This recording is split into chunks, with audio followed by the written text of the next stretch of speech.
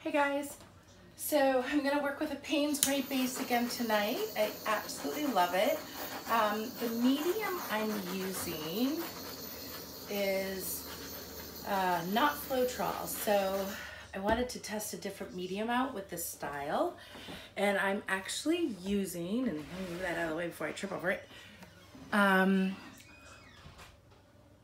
Golden's Color Pouring Medium Gloss. So I'm gonna work with that, and I mixed the new paint with it as well. My ratio could be off, we'll find out, who knows. I've only worked with this one other time. I had to delay the pour because I went to get my tweezers to pull a little hair out of the paint, a little tiny piece, probably from my sweater, and I couldn't find those tweezers that I usually use. And I had recalled leaving them on the mat before I had cleaned up after my last pour, so we had to pull all the pedal pads out of the trash and go through them, and we found them. Anywho, those aren't important.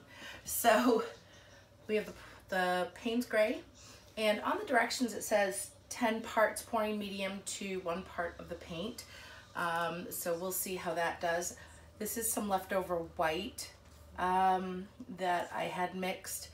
It's got the house paint, the folk art in it, and that's that mix. And then I have a new metallic to use also. I wanted to see if it creates cells. We all know that cells can be created with Floetrol, and a person commented underneath one of my pours that that's true, and yes, that is true.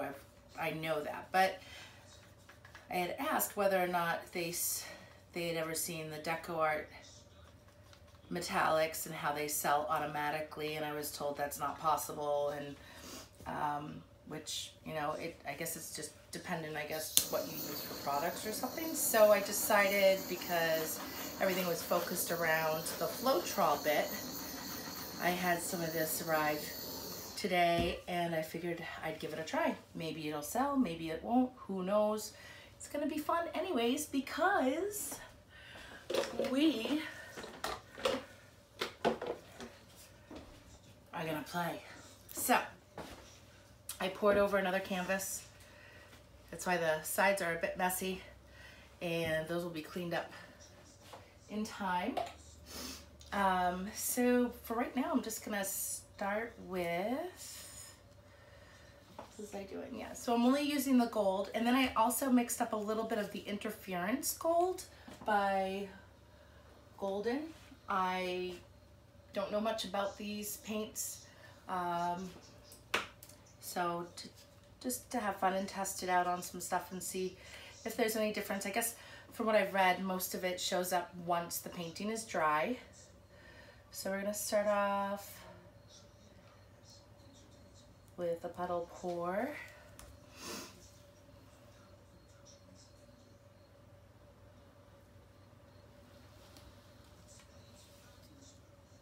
Oh, we're gonna do blue. This is also the Payne's Gray.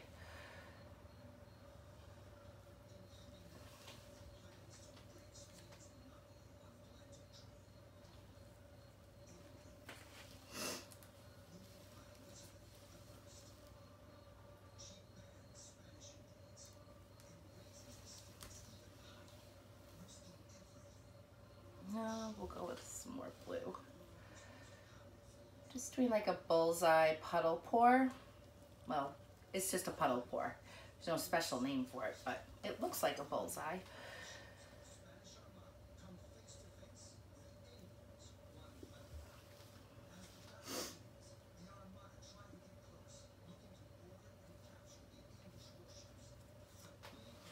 I don't want to waste any of this medium. It's so expensive.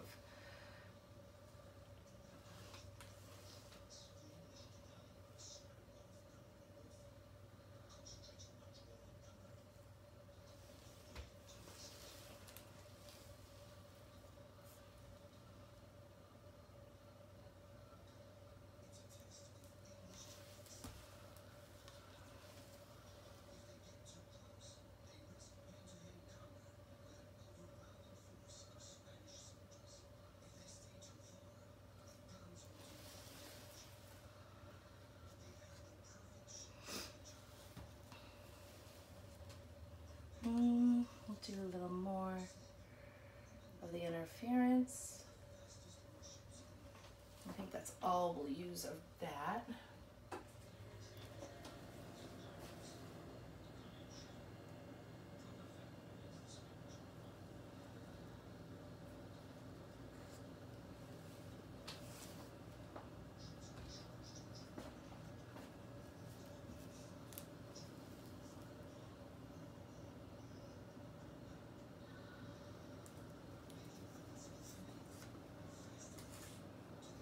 And we'll top it off with a little bit of blue.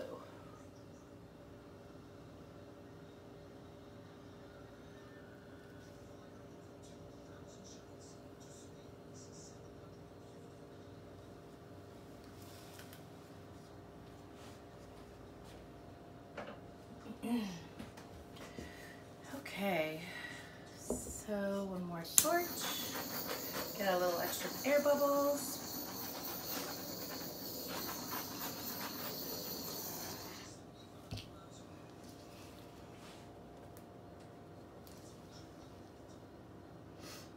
Oh, I like that swipe.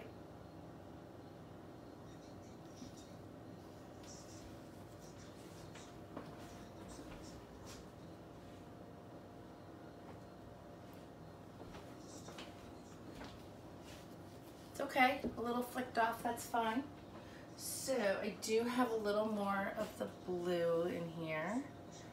I'm gonna fill this in before I stretch a little, I think, yeah.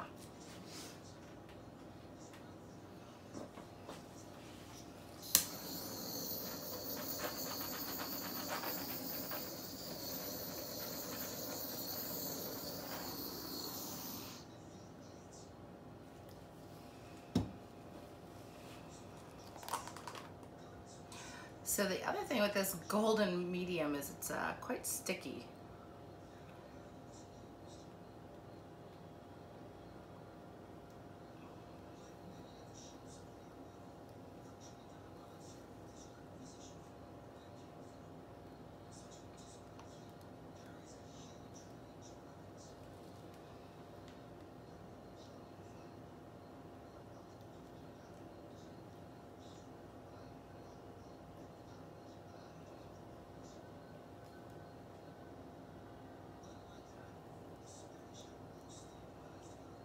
Bring it back just a little bit. Actually, I'm gonna bring it all the way down to that corner.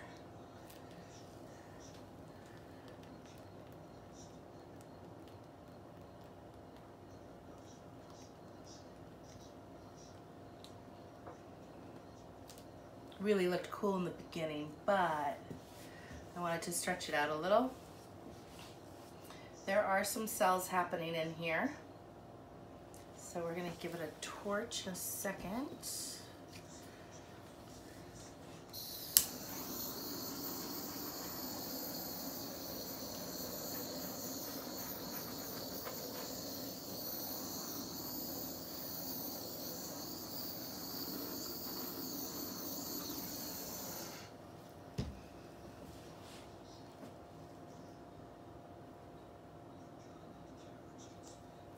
I don't know what that is. Let's get it out of there while we can.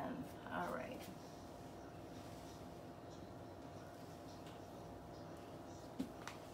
So it's possible, obviously, to get some cells, as we can see.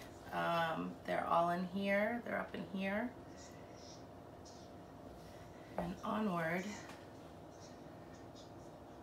I'm just going to take this off right here because that doesn't make any sense to be there.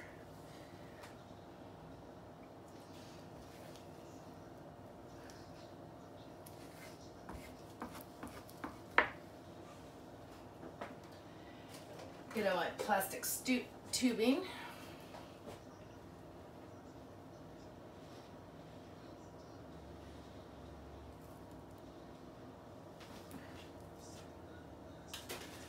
Doesn't really help much. I love this, it's so pretty. So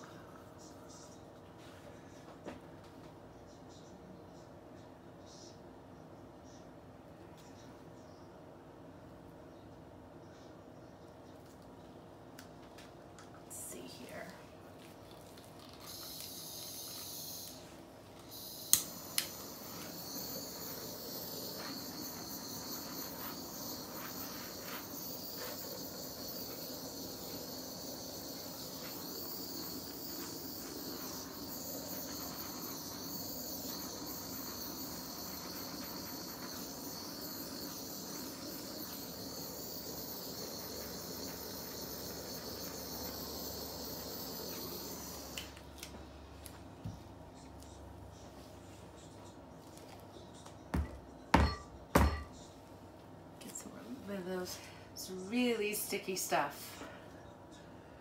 Huh. So what I'm gonna do here is just clean up the edges, and then I'll bring you guys back in.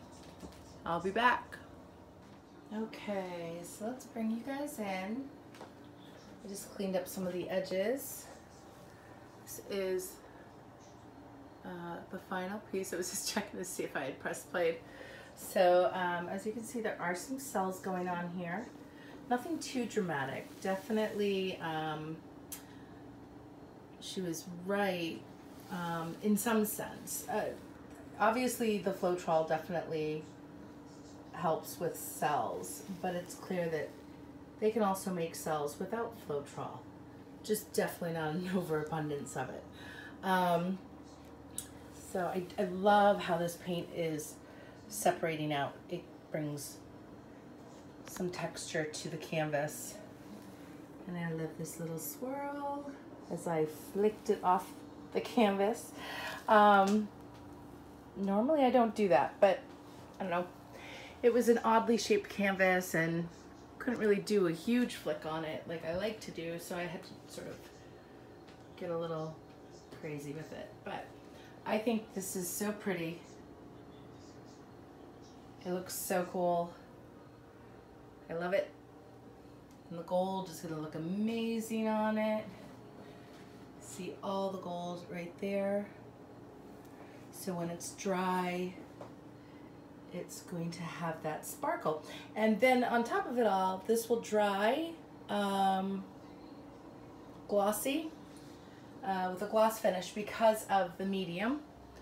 But just wanted to show you guys the final piece. I have no idea if it's all in frame. Maybe I need to go that way, but I want to thank you guys so much for watching and watching me experiment with this paint a little more. Sure, could definitely use some Floetrol to recreate some of those cells again, but this is a cute little gathering of them right here. Which way should I go? The lights. My overhead lighting in my kitchen. It is what it is. All right, folks. Well, thanks so much for watching. Have a great night.